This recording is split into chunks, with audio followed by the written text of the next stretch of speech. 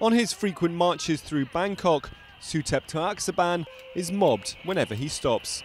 Given money as well as babies to kiss, the leader of the anti-government protests is clearly a popular man amongst many of the protesters.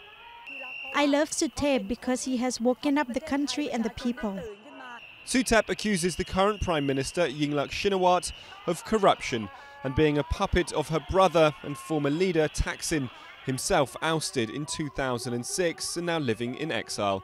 But Suthep himself is not as clean as the whistles that are so popular with his supporters. He was Deputy Premier during the 2010 demonstrations that left 90 dead after soldiers cleared Thaksin's red shirt followers from the streets, and is currently facing murder charges for that crackdown. He's like a knight on a white horse. Even though the knight does not really have a good, clean background, it's okay, as they need a knight who's decisive and ready to fight with what they call Thaksin's regime.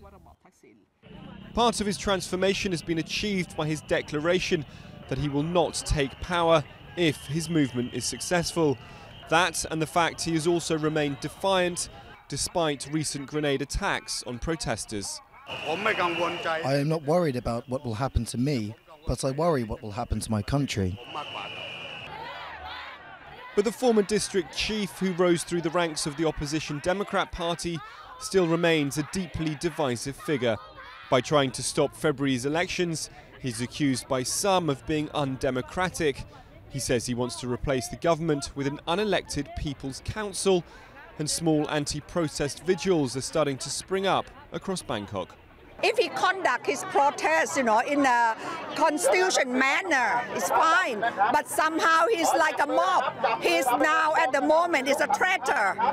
Suthep's determination to finish what he started remains undimmed.